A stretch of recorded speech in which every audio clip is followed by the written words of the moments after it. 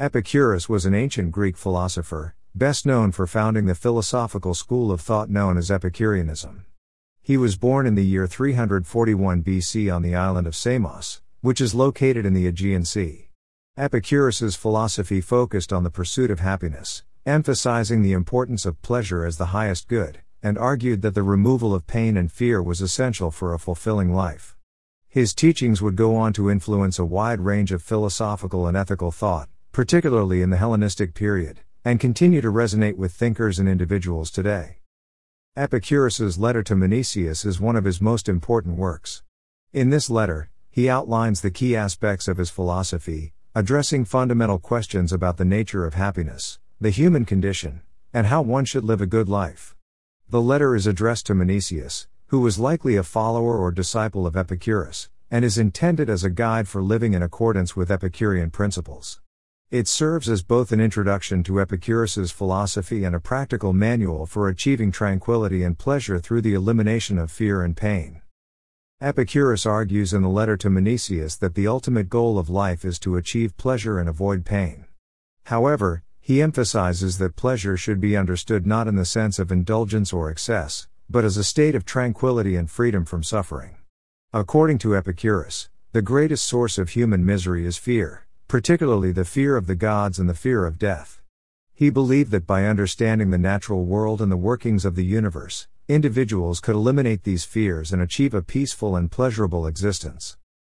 One of the key points that Epicurus makes in the letter to Menoeceus is that the fear of the gods is irrational and unfounded.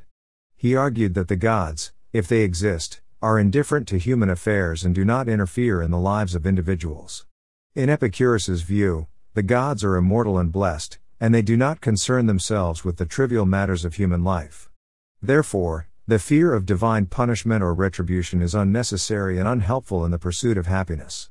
By removing this fear, individuals can free themselves from one of the major sources of anxiety and suffering. Epicurus also addresses the fear of death in the letter to Menoeceus.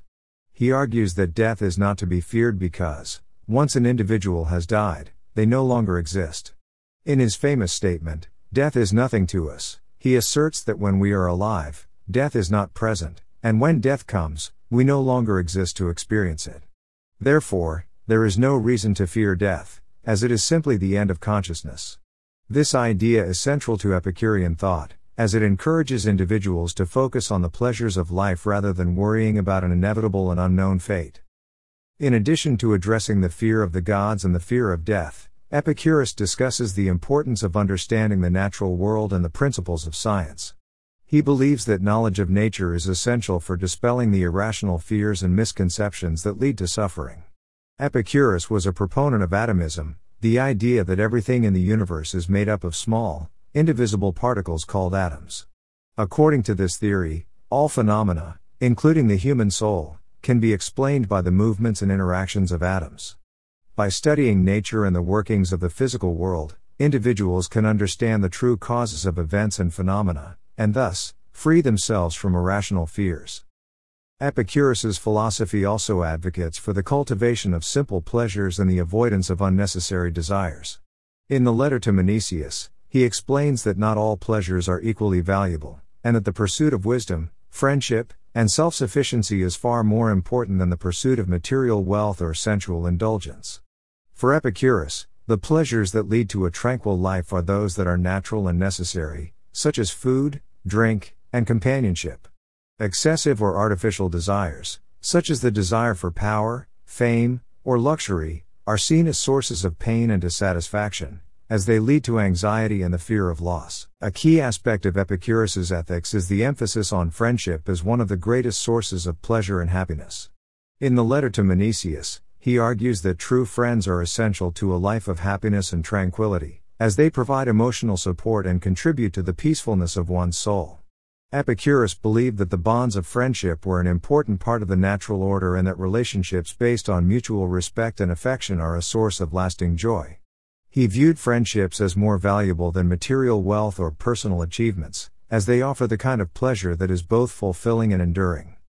Epicurus also discusses the role of self-sufficiency in achieving a pleasurable life.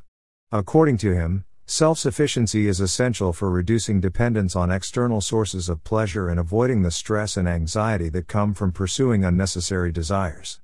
By being content with simple, natural pleasures and not relying on wealth or luxury, individuals can attain a sense of inner peace and freedom from worry. Self-sufficiency, in Epicurus's view, is closely tied to the cultivation of wisdom, as it involves learning to live in harmony with nature and understanding the limits of one's desires.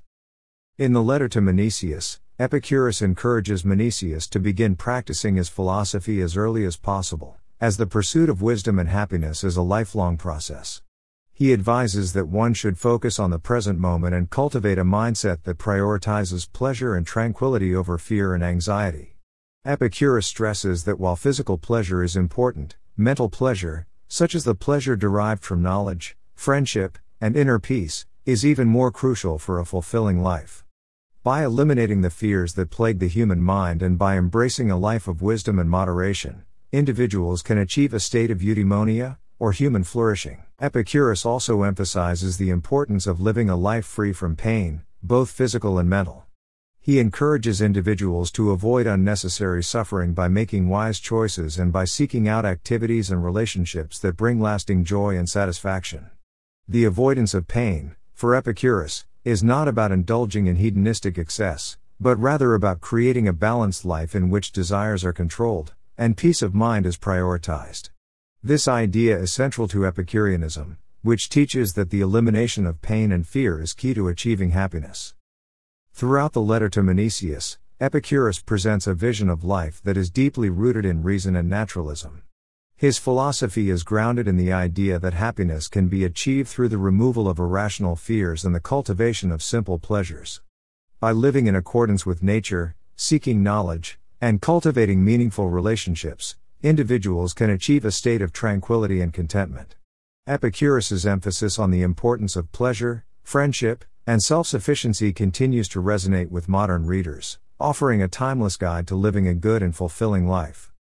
In conclusion, Epicurus's letter to Menoeceus is a central text in the history of philosophy, offering a clear and practical guide to achieving happiness and tranquility. Through his emphasis on the elimination of fear, the pursuit of simple pleasures, and the cultivation of wisdom and friendship, Epicurus presents a vision of life that prioritizes peace of mind and the avoidance of unnecessary suffering. His teachings have had a lasting impact on ethical thought, and the letter to Menoeceus remains an important work for anyone seeking to understand the nature of happiness and how to live a fulfilling life.